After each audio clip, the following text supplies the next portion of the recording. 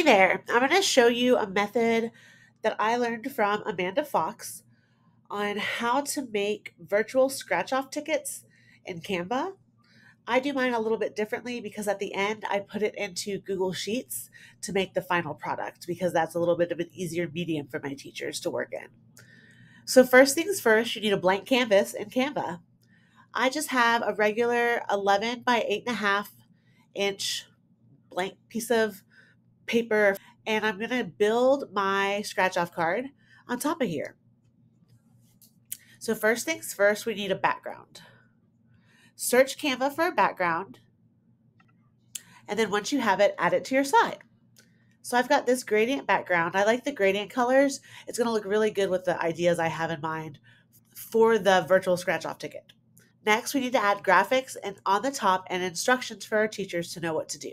So I'm going to find some casino type graphics, and I'm going to add a little bit of text to make it say something cute, and I'll meet you right back here.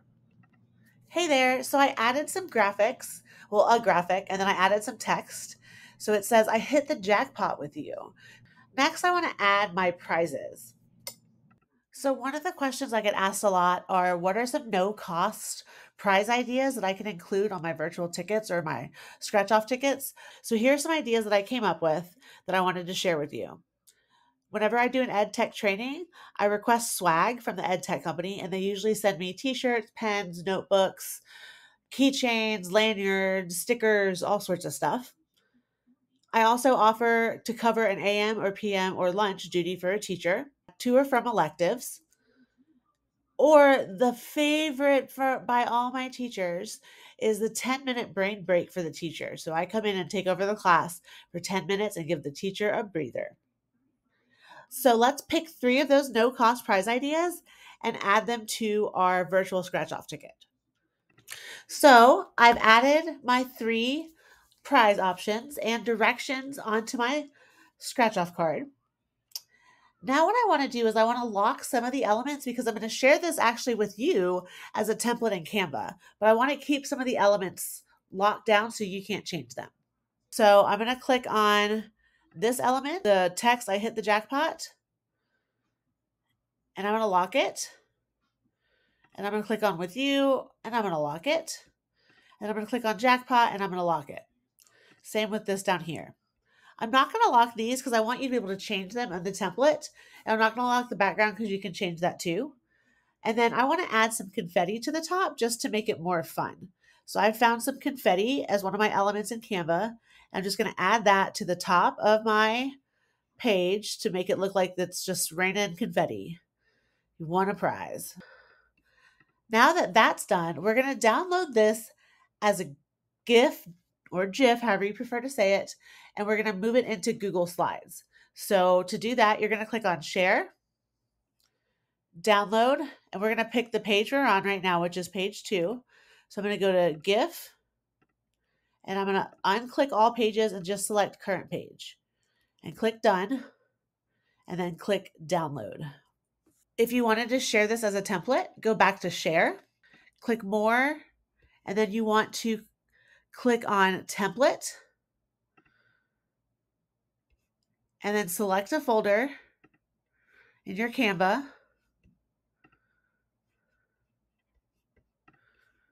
and I'm just going to move it there, and it'll publish my template. So now I can view my template, and it'll show me my template here that I can now share with other teachers to let them move things around and change it on to their own. I'm going to go ahead and go open up a Google Slides, and I will meet you there. So now that I have my GIF or GIF on my slide, I need to cover up my prizes because I don't want them to see them. So very simply what I'm going to do is I'm going to go to Insert, Image, Search the Web. It's going to pop up on my right-hand side, and I'm going to search for a silver square. I actually like this one. So now I'm just going to make this smaller and cover up my prizes. Okay, so now that my 3 silver squares are in, it's ready to be scratched off. So what I'm going to do is I'm going to use an Alice Keeler extension that I could not live without called Anyone Can View. And when I click on it, it changes the permissions to anyone can view. So in order for my teachers to actually interact with the virtual scratch off ticket, I just have to go to share and change the viewer to editor. Now we're done.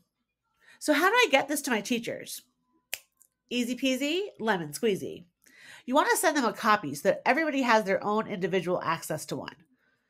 In your URL bar, come up here and where it says the word edit, simply delete that and type in the word copy and hit enter. And that's going to make a forced copy document of the virtual scratch off ticket. That means this will force a blank copy into their Google Drive and they'll have it forever. So everybody gets a new template. Now, if this link is too long for you, by all means, put it into bit.ly or tinyurl and make it a smaller, more manageable link. Thank you, Alice Keeler. Thank you, Amanda Fox. Thank you, Canva. And I hope you enjoyed this. See you next time. Bye. Hi there and welcome back. When we left off, we were in Canva and we're now in Google Slides. You could do this in Canva. However, I find it a little easier to do in Google Slides. So we're going to do that here today. So you've already downloaded your GIF or your GIF, and now we have a blank slides presentation open. The cardinal Google rule is to always name your Google Suite tool just in case something happens and you can't find it. So I'm going to type in virtual scratch off ticket. And once I have my ticket, I can make as many copies as I want. So I want to change the page size to make sure that it's going to match with what I downloaded. To do that, I'm going to go to File, all the way down to the bottom to Page Setup. Then I'm going to go in and do Custom, and I'm going to change it to 11 by 8.5 inches because that's what my dimensions were in Canva. And that's just going to apply that to that. So then once your GIF downloads, just upload it into your slides presentation.